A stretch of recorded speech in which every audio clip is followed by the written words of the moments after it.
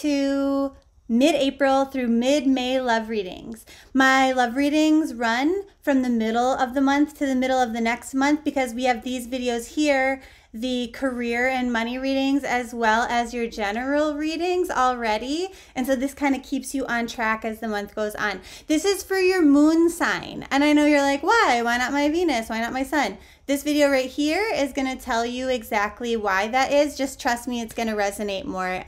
You'll know why if you watch that video, or, you know, just trust me, whatever. This month, I'm going to use a couple different decks, and my awesome assistant might kind of edit into the video here what they look like, okay? And then in the description box below, if you're wondering what that is, there's links there. And if you click on the link and you want to buy one, I'm not selling them, but they're affiliate links, which is great for me because I have to make money, you know, as well. So hopefully that'll work. What else? Let's just get started, I guess, then. So the way these love readings work is we're going to look at predictions for singles, couples, and then for those in it's complicated situations. So you might be polyamorous, you might be in an on-again, off-again relationship. Maybe you're just talking to each other, but you haven't really met yet because of coronavirus, and so you're wondering what that's going to be like later, you know, when you can see each other, whatever. I'm going to break it into those three categories, and we're going to look at what the general vibe is this month, what you really want, or at least what you think you want, then what do you actually need? What's going to be the best thing to happen in your love life this month? And then what's the biggest challenge going to be? And then kind of just overall general advice. So let's get started. We're going to start with singles, then move on to couples, and then do, for those of you in complicated situations, whether that means you're polyamorous, on again, off again, you're just talking, but it's not committed. We're going to do those last because sometimes pieces of the single and pieces of the couples will resonate for its complicated situation. So it's not that I love you less, but that's the reason why I do that last. Aries. Aries singles. Okay. Your love vibe this month is don't stop. You know, don't stop trying to online date. Don't stop trying to figure out what it is that you want. Don't stop, you know, flirting and, you know, looking for a partner or trying to figure out exactly what it is that you want for your love life. Don't stop, you know, having phone sex with somebody. I mean, whatever your situation is, whatever you're doing in regards to your love life right now, don't stop it. I think there's a reason that you would be, why they're recommending that you continue your methods. And they're saying, because this is going to be because something's going to come of it that is stable and consistent and beneficial to you over the long term, okay? Now, what is it that you think you want this month? And you want to be sure. Okay. And so I think that's why it's important that you don't stop whatever it is that you're doing. I don't know if you'll be able to see it in the video, but I totally saw this out of the corner of my eye. No, is this side. It's hard because my screen videotapes backwards. Like an angel just like walked right up in here. Like they have something serious to say about this. Okay, so you want to be really certain about things, which is interesting because Aries is so impulsive. But what they're saying is, you know, there is something consistent and beneficial and good for you that is coming in your love life, even if, and maybe this is why they walked up and kind of were intrusive, they say even if it's just consistent dick. It's just like good, consistent dick. Like if that's all you want right now, that's fine. Whatever. It's there though, okay? Like, so don't stop doing what you're doing because it's gonna work for you, okay? And it's something you can rely on and be certain about. So, what is it though that you actually need this month? And they're like, okay, honestly, your fear is holding you back. You know what you want, but for some reason, maybe it's judgment of other people. Maybe it's the fear that you could lose something. Like all signs are go, okay? So they're like, what are you waiting for? Just do what you want. This is your sign, okay? So take it. So what is going to be the best thing that happens in your love life this month? And they're like, that promise of consistency, of knowing what to expect, that reliability, it's there, okay? So, you know, even if you don't have what you want quite yet, keep doing what you're doing because it's gonna pay off, I promise. Maybe not right now.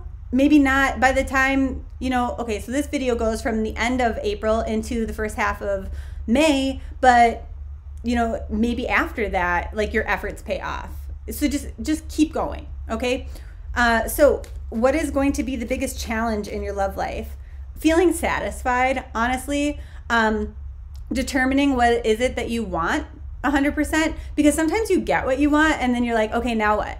Right? And so it would be good to identify what you really want from love relationships. It doesn't matter if it's different than what other people think you should want, right? Like, so for example, maybe you do just want a sexual relationship, but you feel like you should want, you know, deep love and, you know, marriage by a certain age or something. But no, whatever you want, that's good. And don't worry about what other people say or think or their judgment. And honestly, people aren't thinking about you as much as you think they are. So that's a challenge though, to overcome. What satisfies you, what makes you happy, what brings you joy, and just keep doing that. If it's not broke, don't fix it, right? So the overall advice for you is to feel good about your situation. Keep doing what you're doing. Don't change it. Even if it's not 100% perfect right now, it's leading to that, okay? So if you are coupled, what's the vibe? Same thing as singles. Don't stop doing what you're doing. Whatever you're doing, it's working, okay? So what is it that you think you want from your relationship? And, you know, you just want to be decisive. You want to feel intuitive, like you know what you're doing, and, you know, that you can trust your intuition, that your judgment is correct, you know, and I guess, well, you know, you think you want that. You want to be intuitive and kind of like know what your partner wants and the direction this is headed and stuff. Is it accurate? And they're saying, yeah, like you're in tune, you're feeling it. Yes, 100%. So you want to do that. You should give yourself permission to do that. You can trust, you know, your instincts here. So what is it though that you actually need in your relationship? And it's not necessarily to be grateful. It's kind of more to not sugarcoat things, okay? So, you know, you can be grateful for everything in your relationship, for your partner, for, you know, everything that they provide you, or even if you're not like, all the lessons that you're learning and your struggles, that's all good stuff. But it's not necessarily what you need right now.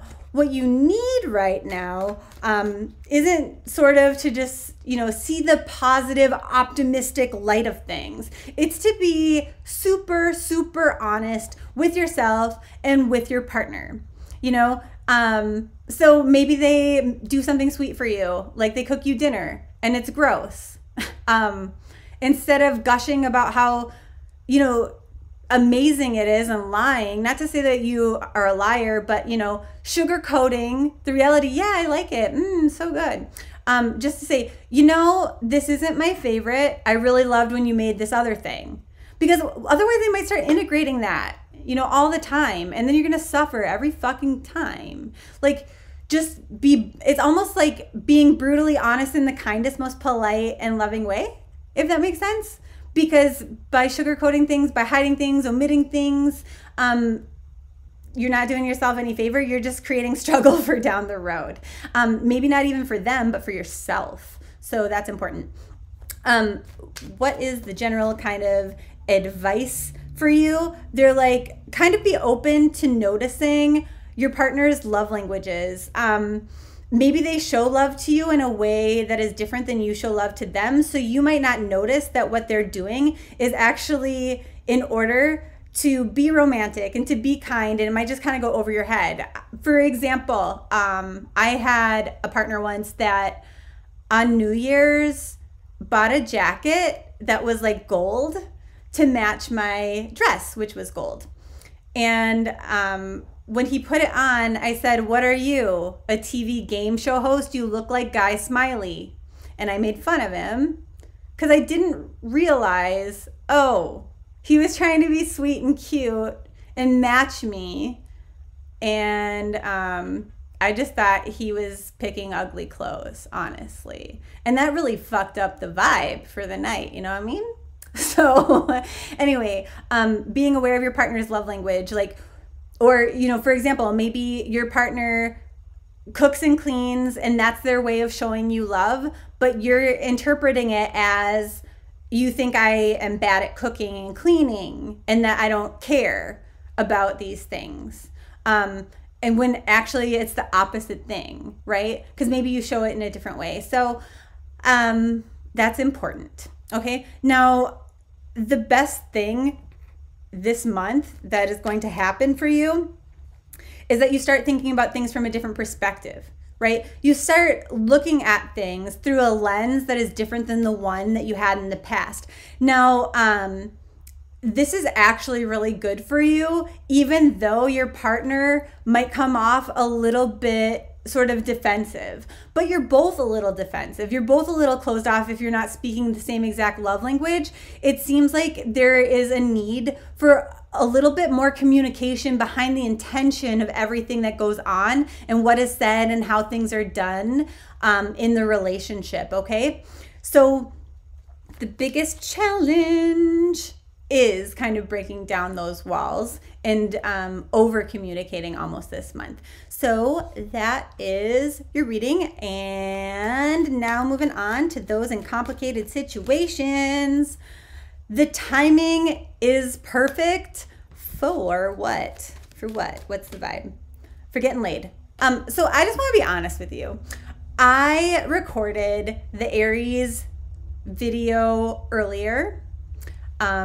And actually discovered at the end of like 45 minutes of talking to myself that I wasn't actually recording it. And I was wondering if they were going to spice this up or like leave it the way that it was when I came to record it a second time, or because I just pull new cards. Like, I don't plan things out. I just like go with the flow, with the vibe, whatever they want to tell me. And I was kind of wondering if they were going to like tone it down a little bit or like keep it the same level, or what was going to happen. Your previous reading that didn't get recorded was all about sex. You know, even if you are social distancing and you're just having like FaceTime sex or phone sex or sending like text messages that are dirty and pictures, that's really still the vibe. It's very, very, very much the vibe. This situation that you're in, this complicated situation or relationship or unrelationship, whatever it is all about passion and excitement and sex. And in the previous version of this, they went as far, and maybe they'll bring it up again, I don't know, but they went as far as to say like it was all about like jizz everywhere and like you know, like squirting. It was like a lot of raunchy stuff. So anyway, fully embrace it, because that is totally the theme for It's Complicated Aries people. That's the vibe. That's the whole thing. So what is it that you think you want? Well, you think you don't want to make your mind up about something. You think your intuition is on, but then you're not really sure, and you think you want to trust it, but then you don't really know. But what is it that you actually need? Just, you know, not even to think about things, really. I mean, the thing is, go with the flow, okay? And then it's actually okay to stay up into late hours of the night. Like, you don't need more sleep. You just need to have all this sex, whether it's virtual sex or it's actual sex, like, all this passion and enthusiasm and lust stuff going on. And the reason why it's important for you is because if you don't, you're going to walk around all crabby and stuff. Okay. But when you're getting laid all the time in the way that you want, and it's super spicy and exciting, sure, it might distract you. Sometimes you might not be able to focus on other things, but you're sure of a hell a lot nicer to be around. You're really happy and stuff like that. So good to know. The biggest challenge for you is that your intuition's a little bit off. Just go with the flow, like whatever. Don't overthink things too much. You know, so don't be thinking about like, ooh, what does my partner really want? Who cares? This is about you. This is about your lust and your excitement. Just do what you want. I mean, like, don't go raping, you know, that's not what I mean. But I just mean like, an example, like dirty talk, right? Like, don't try to come up with things that you know your partner or your partners or your unpartner might want to hear. Just whatever you want. It's like totally self-focused, and that's okay, and it's not a bad thing. Okay? They're like, okay, a lot of you already like logically know this and you already kind of do it. Okay? But for those of you that don't, that's important to know. So they're saying a lot of you should be actually more vocal, because the more that you tell what you want, what you need, how much you like something, then the more you get of it. And like I said, you know, the more pleasant you are to be around. And honestly, the more that you're enjoying even just this one little area of your life, I mean, not even whether you're looking for love or you're not, the focus is supposed to be on sex and passion and lust. Even if you're not having sex, like just talking about it or whatever, or, you know, making out heavy or whatever. Point is that this raises your vibration, and then it's going to help you get what you want in your love life and in a lot of different areas of your life. To be honest, this is a really good thing for you, that this might be the focus. So, hey, happy birthday, right? It's like nowish, I think. Yeah, birthday sex. I think that's a song, maybe by Rihanna. I don't know. If you know, let me know in the comments if you feel like it. So, general guidance. Make sure that you're saying all the things about what it is that you desire, what it is that you want. Talk dirty. That's another song, Talk Dirty to Me, right? Anyway, they're saying like, this vibe isn't here forever. It's here right now. So take advantage of it while you can. Love you so much.